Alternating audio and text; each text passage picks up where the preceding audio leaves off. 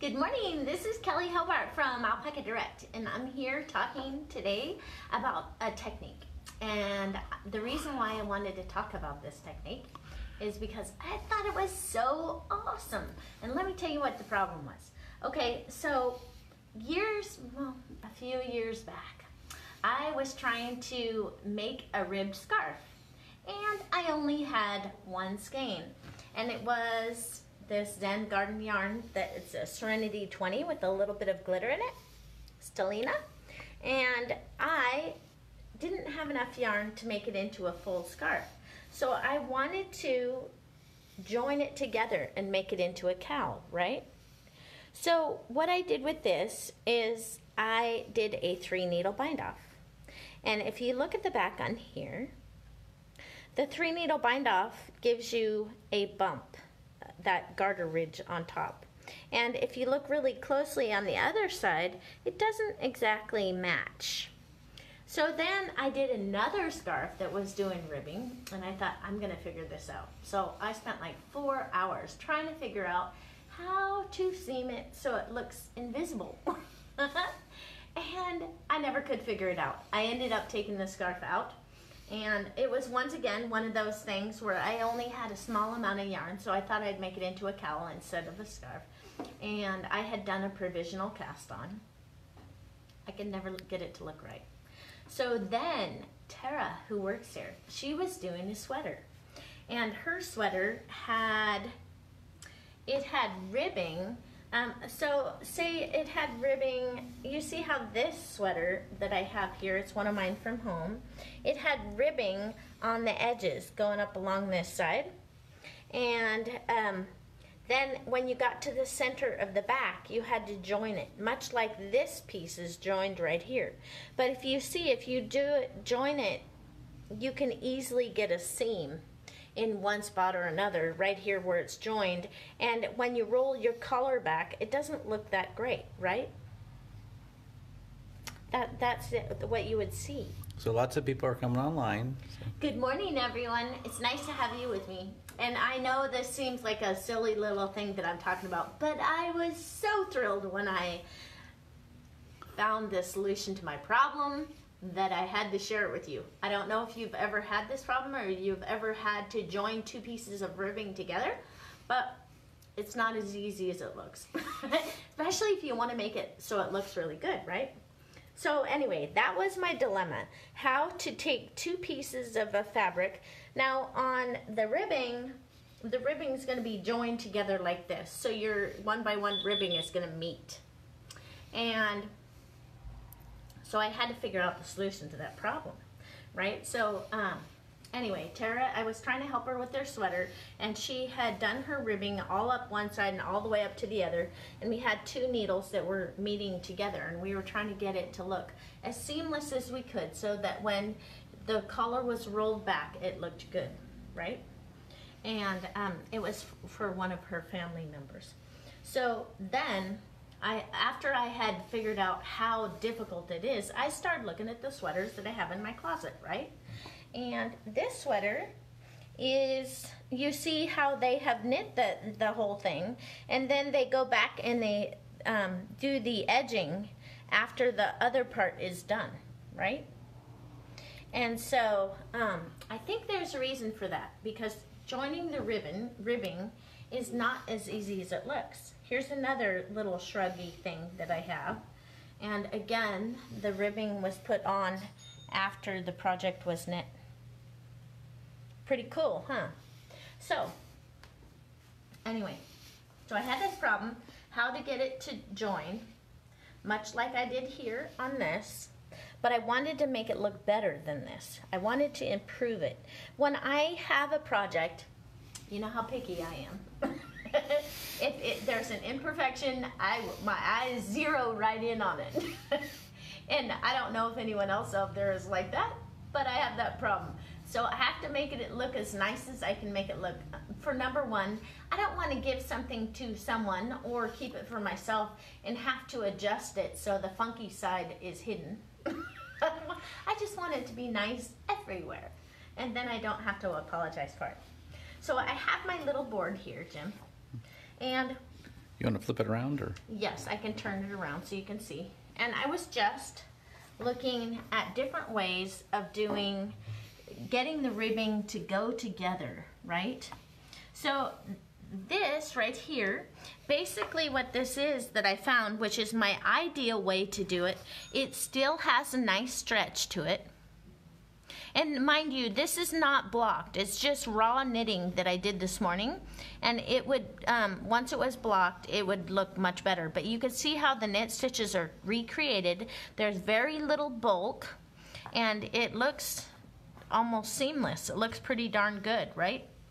And that is doing the Kitchener stitch, where you move the knit stitches to one double point, move the purl stitches to another double point, and then you would Kitchener it. But I'll show you that technique. Let me show you some of the other things that I looked at.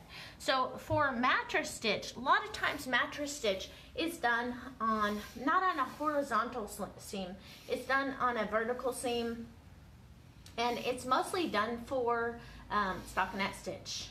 And so when I tried to do it in ribbing, the purl bumps were a problem. It didn't look that great. So I don't have the actual sample of it because I took it. It looked terrible. It did not look good. Then I tried my little whip stitch sample, where the whip stitch creates a not very strong seam, and you can still see your cast on and your bind off edges.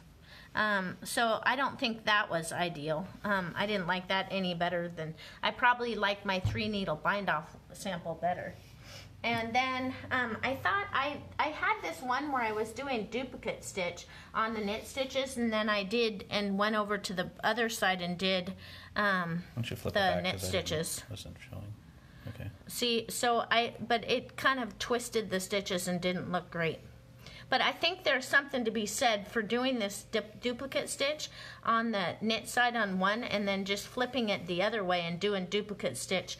What I mean by that is just recreating that stitch.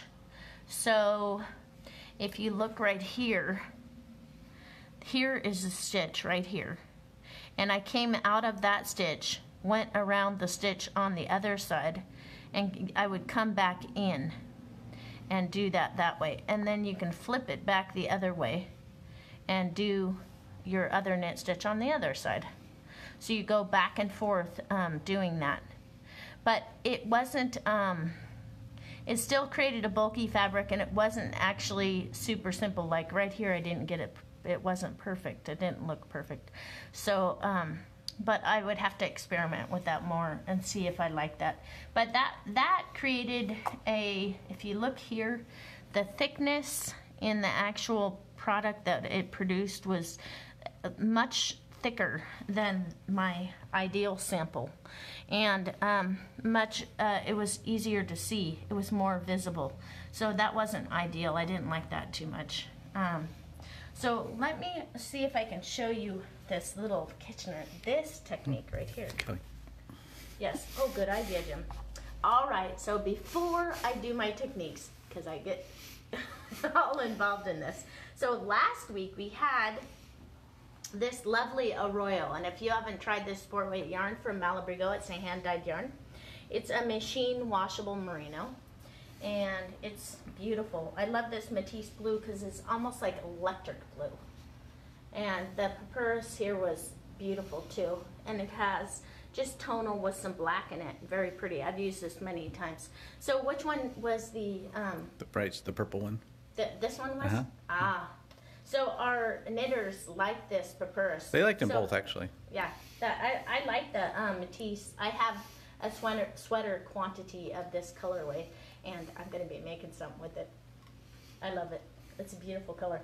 So, and then for this week, we have our bamboo pop sock. And the reason why I chose this bamboo pop sock for a prize for this week is that these are a couple new colorways that we got in. And this one right here, number 506 Riptide, is kind of has purples and dusty blue and peach. It's very, very pretty. And then the other bamboo pop sock colorway is called corals, and it has some yellows and kind of peachy blue, it's pretty. These are very new pretty. colors, right? Yes, Okay. brand new colors. That's why I wanted to have this for a prize this week, so you can see some of the new colors, because this is a very popular yarn and it sells like wildfire. So I really like these new colors. So that's the prize for this week. And if you guys don't know about how to win for a contest, you post comments in the comment section. You share with your buddies. Maybe you let us know where you're from and maybe what you're knitting or crocheting. Either one, because we love both. And then you're entered to win. And don't forget to share with your friends. Push that share button or like or whatever you do. I'm not so computer literate. Jim is more so than myself. But okay. Also, another couple things I wanted to talk to you about before we get into our skill is that I don't know if you've ever tried these Chalgu needles. There's this lovely twist set, and it's the complete set, and it has all the different needle sizes. And if you've ever used the Chalgu, I love the Chalgu. And the reason why I love Chalgu is these wonderful cords do not have memory, which means they don't wind up and stay wound up so that you can't use them. And you don't have to heat up the water and try and get them to lay flat and behave. They just behave right off the bat. And so this is really nice, and I love the quality of the case. The quality of this item and the needles inside are wonderful. There's another thing with these Chalgu needles. They have a really nice tip, and you can use it for lace knitting or any of your regular knitting needs. And it's just a great needle. I've been using them a lot, right, Jim? Oh, yeah. Yeah, so it's one of my very, very favorite needles, which is why we carry them. And if you look at this cord that I have here, now it has a little tiny bit of a twist in it, but nothing compared to what my other needles would look like if you put them out. And I roll them up really tight so that I can store them, because I have a small bag that I use for bazillions of needles that I try to shove in there. Right, Jim? Mm-hmm. So anyways, all right. And one more thing I wanted to tell you about these N20s. Extreme boot And socks. they're called Extreme Boot Socks, and they have full terry. I don't know if I've showed this to you guys or if you've seen it, but I want to show you what the inside of these puppy dogs look like. If you have cold feet, Alpaca is where it's at. I mean, we literally have people come in to buy these socks and come back and buy tons of them. You see how they have full terry throughout? It's like a sleeping bag for your feet. It's wonderful, made from alpaca, and it is machine washable. The only thing I'd say about that is if you're wearing your alpaca socks, because they're a bit of an investment, make sure that you wash them in the gentle cycle on cool water and then lay them out to dry. Do not dry them in the dryer. I always rescue them from the dryer because I want them to last for a long, long time, because I never want to have to be without them because they're so wonderful. Anyway, so I just wanted to tell you. And then we have several different colors, although we're selling out, right, Jim? But these would make good gifts for people. They make excellent gifts. Do you know that I used to think, oh, socks are kind of a boring gift, but hey, then I got these socks, and I'm like, they are not a boring gift. They're the best gift on earth, I think, better than just about anything else, because if your feet are warm, you're a happy person.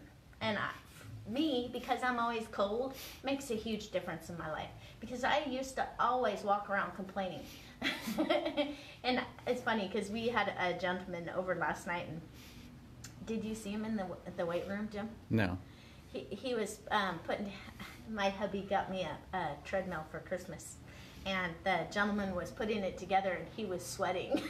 I could tell I'm sitting here thinking, oops, I should have remembered to turn the heat down a little bit before he came, because he's obviously not used to the heat. All right, so I'm going over here to my ribbing, and I wanted to show you how to do this. Basically what it is Kitchener stitch. So we're going to look at this, and we're going to use our little sticky. You know, when I'm doing the Kitchener stitch, I always write myself a little sticky note, even though I know how to do it.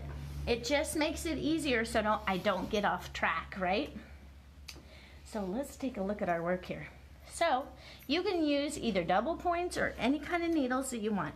But what you got to do is you got to separate knit stitches and purl stitches. And you treat each of the swatches as a separate piece of fabric, just for a second. And then I'll show you. When we get them separated, you just go back and forth, separating the knits and the purls.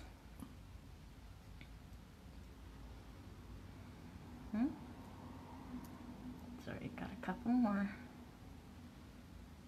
All right. So those are separated. So you set that off to the side, and I have a nice long tail. Even though I don't even need that much, I put that on there anyway. And let's see if we start with the knit side again. Again, I'm going to be separating my knits and purls. And I don't really like, maybe I better turn this so that I have my, this one has the purls.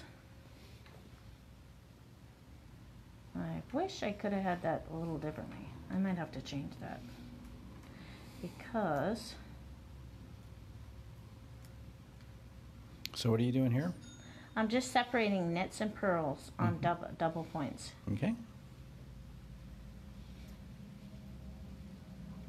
What I really wanted on that back needle there is I wanted my knits to be in front, is why I was looking at that funny. See how my knits are in the back? Mm-hmm. I would prefer if those knits were in front. So let's see if I can redo that one. If that happens to you guys, just put them back on your needle and redo it. It's always a good thing to mess it up on camera, and then if someone else does the same mix-up, they'll know how to fix it.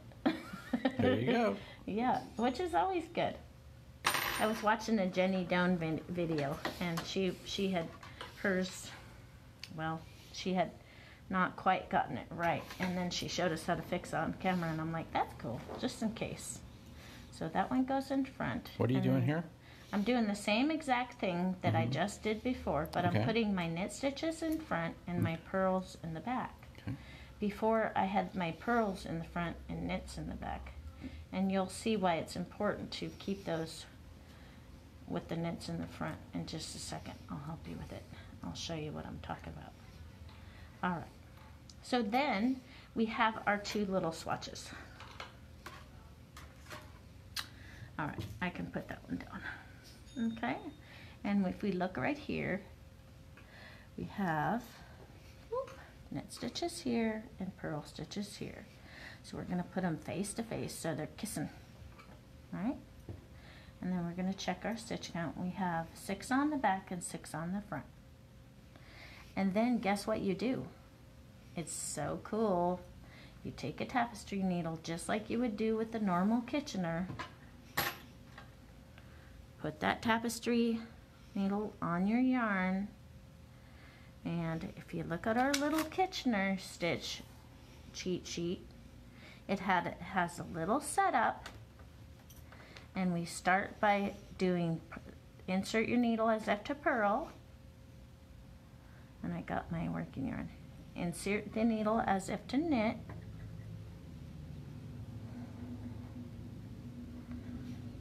and there you go. And then you go knit, off, purl, that, purl, off, knit.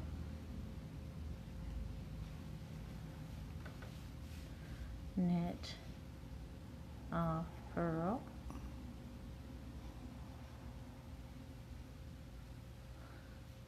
purl, off, knit. You used to do this 6 times? Yeah. 1 second. I'm trying not to lose my things. And you saw that when I stop on the Kitchener stitch, I never stop until I finish this last one. I go knit off purl, purl off knit. And if I have to stop, I stop at the end of that repeat. Otherwise, you'll never know where you were, and you'll get your Kitchener stitch all jacked up. And that is not a good plan, I'm just saying. And purl, you dare purl off knit. You need like 4 hands. And then knit off purl, purl off knit. And I got off by 1 stitch somewhere here. Let me take a look at it. And I got it caught around there. There you go. And then I got off by 1 stitch, so let me look and see what happened. If this happens, you just go backwards, stick them back on the needle. Let's see. Oh, yeah, I got it all messed up. Okay, well, anyways, if you had done your Kitchener right, it would look fine. Let's see if we can do this one. Okay, so we go a purl. I'm just checking my stitch count. I have purl and knit. Let's see if we can do this side better. And then we go knit off purl, purl off knit. And keeping your, there, knit, keeping your working yarn in kind of not tight, but tight enough. Knit, there you go. Knit off purl. You can always adjust it later. Purl off knit. And see if this side looks better. Knit off purl. There you go. And purl off knit. And right down to the very end, we're going to go knit off and then purl off. Let's take a look here. There you go. Let's see if it got it. See how you got to kind of pull it? There you go. And then once it's blocked, you see how the knit stitches line right up there? Isn't that cool? The back I have to redo because see I messed it up. That happens. But yeah, you just sometimes you have to do it twice. So if this happens, I would just go ahead and take it out. Find your, well actually, okay, so if that happened, since I use the same working yarn all the way around, I would have to take the whole thing out and start over. But it's a small little part and you could easily do it. But if you're doing it and you're paying attention and you're not on camera, you can do it easily and have it work. But that's what it looks like on the other side. And what I love about my swatch here was that it's not very thick. That's pretty cool, huh? And do you see how it matches on both sides? The knit stitches are right in here. This one needs to be, it's like the tension is a little funky. So I would play with it just a little bit and get it, I mean with some blocking and putting it in water. I might mess around with these edges, are not exactly perfect, but it's as close as you can get for a perfect seamless join in 1x1 ribbing. And it's like, oh, it's totally cool. So on my little swatch that I did here, I messed it up on the back side, but you could see right here on this front side that it is really nice. And it looks way better than using a 3-needle bind off when done properly. Then that way you don't have this flaring. Look at how flared out this is if you put it with a 3-needle bind off. And then if you look here, do you see how it doesn't match up all the way? Yeah, doesn't match up all the way. And then of course with the 3-needle bind off, when you bind off, you're making that purl ridge. So that is going to be something visible that you're going to have to worry about looking at or trying to hide or something like that. So don't forget, when you're trying new skills, pick 3 skills that are using the same skill set. I mean 3 projects that have the same skill set. And then try to practice for an hour a day. And then the, what was number 2? No more than 2 skills. No more than 2 skills, right, at a time. No more than 2 skills at a time. And the reason why I like no more than 2 new skills at a time is if you get too frustrated when you're trying to do projects because you have too many skills, you may give up and never finish. And you may give up on knitting altogether, and that would be such a shame. Because there's so much to learn in knitting, and it's so good for you to use your brain and think about creating, and I don't know, I just think it's really fun. So I hope this helped you be able to join your 1x1 ribbing and try that Kitchener stitch. Don't do it on camera for the first time. That would be bad. I haven't. I've actually, that was my second time doing it, but it's pretty cool. I really, really like it. It's so awesome. So now we need to look at our winners for today, for this last week, right? Mm-hmm. And this was our winning color. Yep. It's Papyrus, and it's Arroyo, and it is a sport weight yarn by Malabrigo, merino wool. And let's see who our winner is. Agnes Zelger. Yay, Agnes, you won! You won a little Rios. Yeah, maybe you could make yourself a hat. It's kind of cold outside, it'd probably be handy. So all you have to do is get in touch with us and give us your address, and we can get this sent out in the mail to you. So awesome. Did I miss anything else, Jim? Oh, this next week, we are going to just have a really short get-together, and I believe we will be talking about our knit club project. So for those of you who are part of the knit club, your knit club project should have been sent to you by now. You should have received them, and I hope you've gotten started. And don't forget to look at the YouTube videos, because each time I do a new section, I talk about how to do it and I get you started.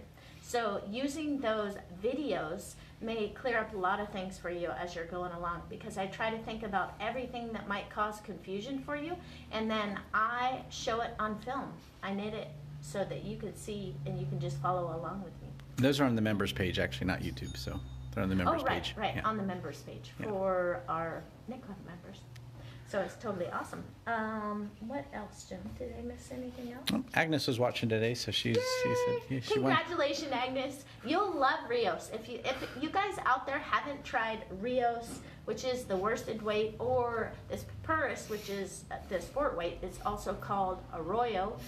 The colorway is Papyrus, and it is machine washable merino that's super nice. It's one of the first yarns that I ever knit with, and I have literally made hundreds of projects with this particular yarn. It's fantastic. So, and a very pretty color. I like that colorway too. And for this next week, you guys don't forget to vote and let me know which one. Tide Pool, which is purple, or the Corals, which is multi-peach and blue and yellow. Very pretty. Love this bamboo yarn. It's lovely new colorways. That's why I wanted to share it with you. So you guys have a great week, and I will see you next Tuesday. And I hope you're all doing well, and don't work yourselves to get death trying to get ready for Christmas. Remember, you know, what it's about, and share time with your family, and I will see you soon. You take care now.